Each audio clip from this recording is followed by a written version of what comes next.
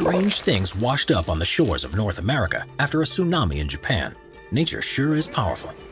Here are the 15 most unusual things found after tsunamis. Number 15. Squid fishing vessel. The 2011 Tohoku earthquake triggered a tsunami that struck the coast of Japan and caused considerable damage. Amongst the devastation, boats moored across the Aomori prefecture were obliterated, and all were assumed to have been completely destroyed. But there was one that was about to go on a cross-Pacific journey. The Rio Unmaru was spotted adrift in the ocean more than a year after the tragedy by a routine Canadian Air Force patrol and entered U.S. waters at the beginning of April 2012. Several efforts were made to gain control of the stricken vessel, but all attempts to salvage it failed, leaving the U.S. Navy with no choice but to sink it to prevent it from becoming a hazard to other ships. The Coast Guard ship, the Anacapa, fired on it with an Mk-38 25mm autocannon, and the Rio Unmaru sank in 6,000 feet of water, just 180 miles off the coast of Alaska. Number 14. Japanese Shrine. Tsunamis can pull hundreds of thousands of tons of debris into the ocean when the waters finally recede. And it's in times like these that the strength of the currents traveling throughout the world can be fully understood. In March of 2013, 2 years after the tsunami struck Japan, residents walking along a beach in Oregon were stunned to see a large piece of redwood in the sand. It was a kasagi, which is a piece of a larger sacred building called a torii, a structure that's commonly seen across North Japan where the monster wave had hit. In the following 2 years, it had traveled more than 5,000 miles across the Pacific to reach its resting place. But that wasn't the end of its journey. The remains were packed up and sent back to the Japanese town where it had come from, which gave them at least something to be positive about in a community that had been so affected by the tsunami. Number 13. 500-ton ship. The incredible power of tsunamis are so great that no man-made structures are safe in their path.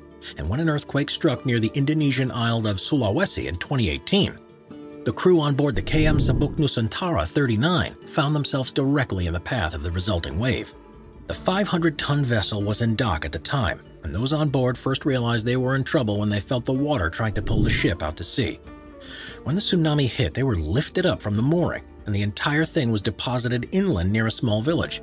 It was left far away from the ocean, with its propeller and rudder hanging above the ground, leaving the crew isolated and authorities at a loss as to how they could return it to the nearby dock. Number 12. Mysterious creature. Tsunamis aren't just responsible for washing countless tons of debris into the oceans once water flows back from the land, but they also carry and deposit strange things that they've brought up from the deep. In 2011, a very peculiar pink creature was found on a Japanese beach following the monster wave. And to this day, researchers still aren't sure quite what it was. Thought by many to be the remains of a whale that had long since died, the surface of the creature was very different to the smooth skin you'd expect. Instead, it was rock-like in appearance, but because of the emergencies being dealt with elsewhere, it was never fully investigated. Within a few days, the whole of the mound had disappeared, but whether this means it was washed back into the ocean during high tide or had been eaten by birds and other animals that live on the beach is not clear either. Number 11. Barred knife jaw. It's not just objects that can be swept thousands of miles across oceans following a tsunami, because animals can be too.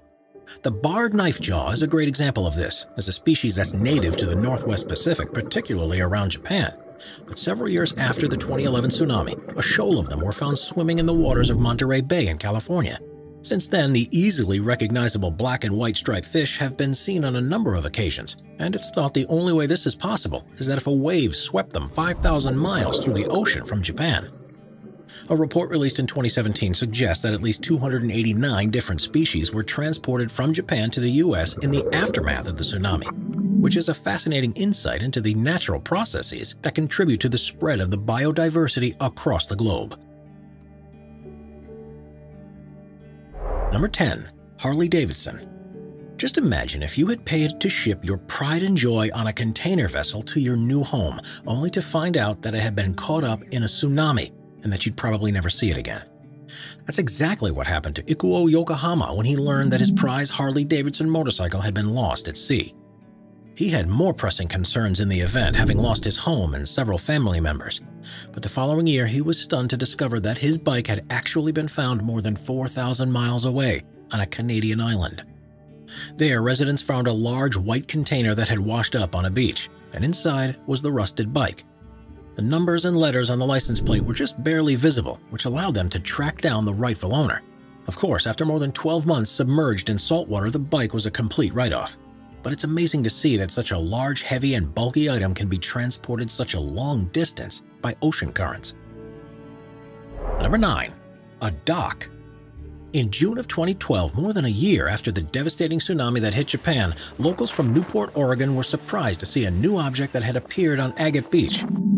It wasn't clear at first what it was, but after further inspection, it was identified as being a 65-foot-long part of a dock that had once stood in the Japanese city of Misawa on the northwest coast of the country. There was a debate as to what should happen to the 150-ton structure, because it was in fairly good condition.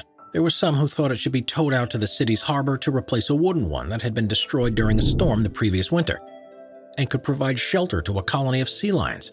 But ecologists had concerns because the remains of the dock also had transported passengers from 5,000 miles away in Japan. These marine animals, including the North Pacific sea star, the Japanese shore crab, and the wakame kelp, all had the ability to thrive in the local ecosystem and could potentially threaten the local wildlife. In the end, to avoid this risk, the concrete dock was cut into 5 pieces and disposed of carefully, although one section was kept and displayed in the city as a memorial to those that had died in Japan. Before we move on, be sure to subscribe to Top 5s with notifications on. Number 8. Oarfish. Of all the mysterious creatures that live in the depths of the oceans, one of the strangest is the oarfish. They are the longest known species of bony fish, growing up to 26 feet long, and they have for centuries been closely associated with tsunamis. The reason for this is that the monster waves suck water up from deep beneath the surface, and along with it comes the animals that live there. Oarfish, while it's rare to see them in normal conditions, are often found on the beaches following a tidal wave. But there are some communities that believe the link is even more important than that. They think that the oarfish are actually able to predict tsunamis and take evasive action to avoid them by swimming into shallow waters and sometimes purposefully beaching themselves. They are therefore seen as an omen that a tsunami is about to strike, but currently there's no direct evidence to support this theory. Either way, the aftermath of violent storms are the most likely times to see these unusual fish, which are believed to be the inspiration behind ancient mariner stories of sea serpents. Number 7. Village Sign. In September of 2013, a group of residents from Oahu, Hawaii were walking along a beach when they noticed a strange piece of wood in the sand. At first, they thought nothing of it, assuming it was something they had washed up from a fishing boat or was part of an old hut. But when they looked closer, they realized that there was Japanese writing on it. They took it with them to consult a translator and found out that the words on the sign said Shiminakoshi Village Housing. To their surprise, this was a welcome sign from Japan that had been dislodged and washed away during the tsunami several years earlier. They managed to track down its place of origin, a village called Tanohata, and officials from the coastal outpost were so glad to hear the sign had been recovered that arrangements were made to have it sent back. It was one of just 20 items that have been found in Hawaii that have been definitively traced back to the Japanese tsunami, and the fact that it could be sent back has formed a bond between the two communities forever. Number 6. Ancient City. We think of tsunamis as such destructive forces, and it's hard not to when you see images of such devastation. But there are some occasions when they have revealed long-lost secrets that historians thought would never be found. Researchers had been investigating a site near the beachfront Mahabalipuram Temple in India for several months, but following a deadly tsunami that struck the region in December of 2004, the coastline receded and uncovered the remains of what they think was an ancient city that would have been a cultural center around 1,200 years ago. The stone structures, some of which are 6 feet tall, could have been the foundations of the port, which the famous nearby temple was part of, but one that had sunk beneath the waves, possibly because of a similar earthquake or tsunami many centuries ago. Engravings could still be seen on them, which were similar to others that have been found in the region, and the waves also washed all of the sand from a monument that depicted a large elephant. Number 5. 60-year-old man. Your chances of survival when a tsunami hits comes down to a mixture of preparation and sheer luck. But for one man, even though he managed to avoid the initial incident, he surely must have thought his time was up. 60-year-old Hiromitsu Shinkawa had done what many others did when the alarm was raised. He clambered onto the roof of his house in the hope that the water would pass underneath. It did, but it took his house with it, and he was left floating on the surface, stuck on a makeshift life raft. As he began to float out to sea, all hope of returning to dry land surely vanished, but incredibly that wasn't the end of his story. 2 days later, and 10 miles out from the coast, a self-defense force destroyer that was en route to help with relief efforts spotted him and the flag he was waving. They were able to quickly bring him on board to give him a drink and some food, and according to reports, at that point, he burst out into tears. Medics say he was in good physical condition and had been lucky with the calm weather and seas he had experienced. He returned to his hometown as soon as he was allowed to, and in a sign of his strength and courage, immediately got to work helping people to rebuild. Number 4. A rowing boat. One night in April of 2013, residents of Crescent City in California were abuzz with the news that something unusual had washed ashore. A large group went down to investigate and soon found themselves wading in the water trying to bring the strange wooden structure onto dry land.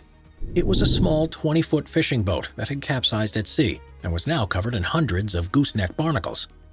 Officials were stumped as to whose boat it was and who had a claim to it. But when they removed some of the barnacles, they found some Japanese writing. It said Takata High School, and it was at this point they realized the boat must have been a piece of debris that was washed away by the tsunami. Crescent City itself has a history with tsunamis and was almost destroyed by one in the 1960s. It hit a chord with students at the local high school who decided to clean it, remove all of the barnacles, and were eventually able to contact the school it had come from and arrange for it to be returned. Since then, the two schools have been inextricably linked. They are now sister schools that arrange for exchange programs and events between each other.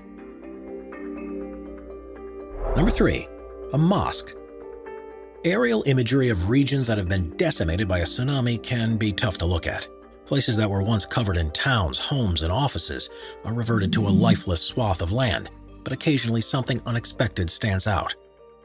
In 2004, a ferocious tidal wave hit the town of Banda Esa in Indonesia and washed away virtually everything in sight.